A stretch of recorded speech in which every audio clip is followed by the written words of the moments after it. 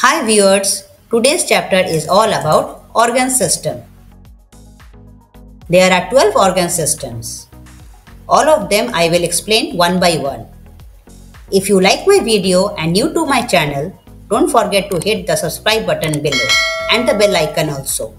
If you are my existing viewer, do like my video. Let's know about the levels of organization. The smallest unit is cell. Many cells combine together to form tissue. Many tissues combine together to form organs. Many organs combine together to form organ system. Many organ systems combine together to form organism. There are 12 organ systems. The first is integumentary system, skeletal system, muscular system, nervous system, circulatory system, respiratory system, reproductive system, immune system, digestive system, excretory system, urinary system, and endocrine system. First, let us talk about integumentary system. It consists of hair, nail, skin, and glands. It forms the outermost layer of our body.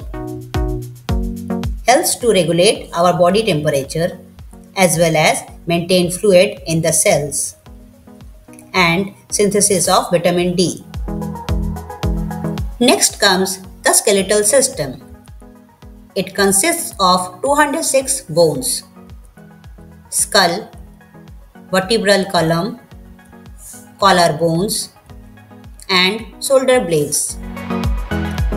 It also has rib cage, pelvic girdle, bones of hands, arms, feet, and legs. It gives structure to the body. Bones produce blood cells in the bone marrow. It provides protection for organs, gives shapes to the body. Next comes muscular system. It consists of muscles in our body. There are 3 types of muscles in our body. They are skeletal muscles, cardiac muscles, and smooth muscles. There are 600 muscles in our body. Muscles helps the body to move around. They do this by contracting and relaxing. They also provide stability to the body. Muscles produce heat for the body. Nervous system. It consists of brain, spinal cord, and the nerves. The nervous system has 2 main parts.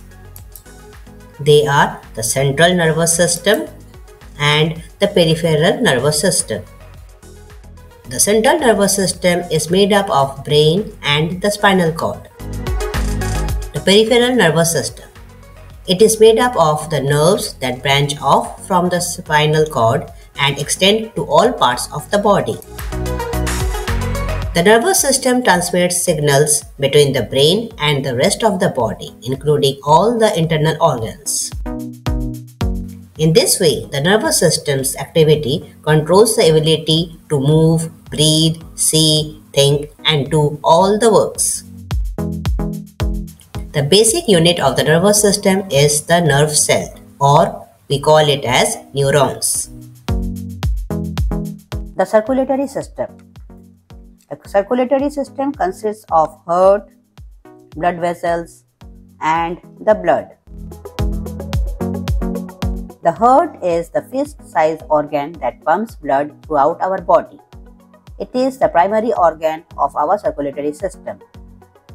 Our heart contains 4 main sections made of muscles and powered by electric pulses. Our brain and the nervous system direct our heart's function. The blood vessels. The blood vessels are the network of tubes through which the blood is pumped around the body. Along with the heart and the blood vessels form the cardiovascular system. The three main types of blood vessels are arteries, veins, and the capillaries. Blood. Blood is essential to life. Blood circulates through the body and delivers essential substances such as oxygen and nutrients to the body's cells. It has three main components: red and white blood cells, plasma, and platelets. Blood has many different functions, including transporting oxygen and nutrients to the lungs and the tissues. Let's know the function of the circulatory system. It circulates oxygen and removes carbon dioxide. It provides nutrients to the cells and protects the body against diseases and infection. Next comes the respiratory system. It consists of nose, pharynx, larynx, esophagus, and lungs. The respiratory system is the network of organs and tissues that help you breathe. It includes your airways, lungs, and the blood vessels. The muscles that power your lungs are also the part of the respiratory system. These parts work together to deliver oxygen to the cells throughout the body and removes waste gases like carbon dioxide from the body. Next comes the reproductive system. The organs, glands, and the other structures that help an organism to reproduce are known as the reproductive system. It differs in males and females. Immune system. The lymphatic system is the part of the immune system. It keeps body fluid levels in the balance and defends the body against infections. The main parts of the immune system are the white blood cells, lymph nodes, spleen, tonsils and adenoids, thymus, bone marrow, skin, mucous membrane, stomach and bowel. Now comes the digestive system. We need food to fuel our bodies for energy, growth and repair. The digestive system converts the foods we eat into small and simplest forms like glucose, amino acid or fatty acid. The broken down food is then absorbed into the bloodstreams from the small intestine and the nutrients are carried to each cell in the body. It includes gastrointestinal tract and biliary system.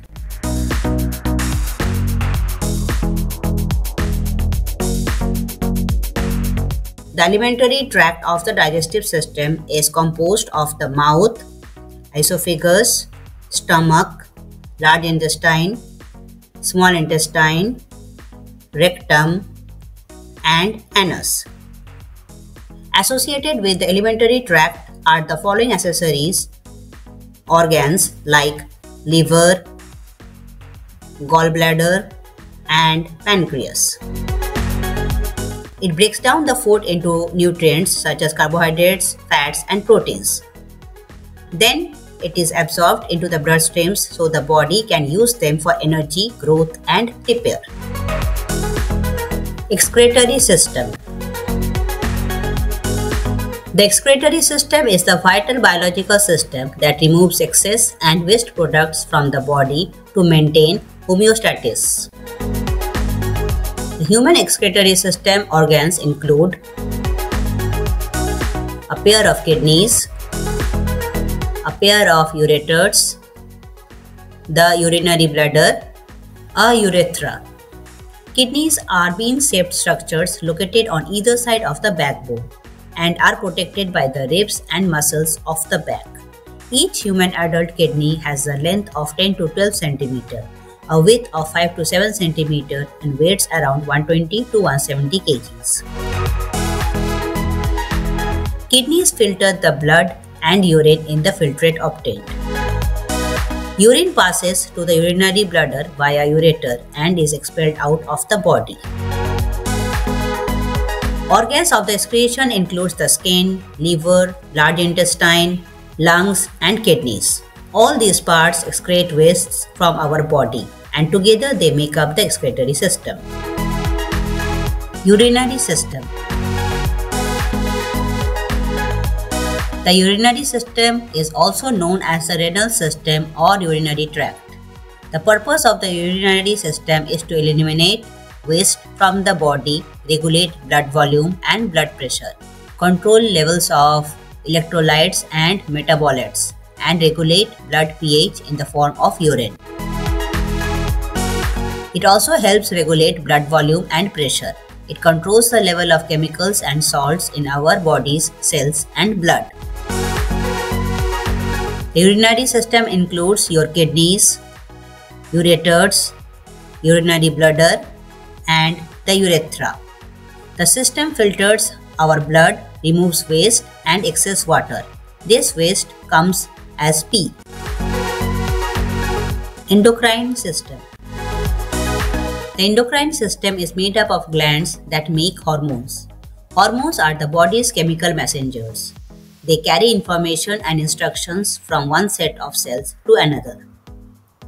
It includes hormones to control and coordinate our body's metabolism, energy level, reproduction, growth and development, and response to injury, stress and mood.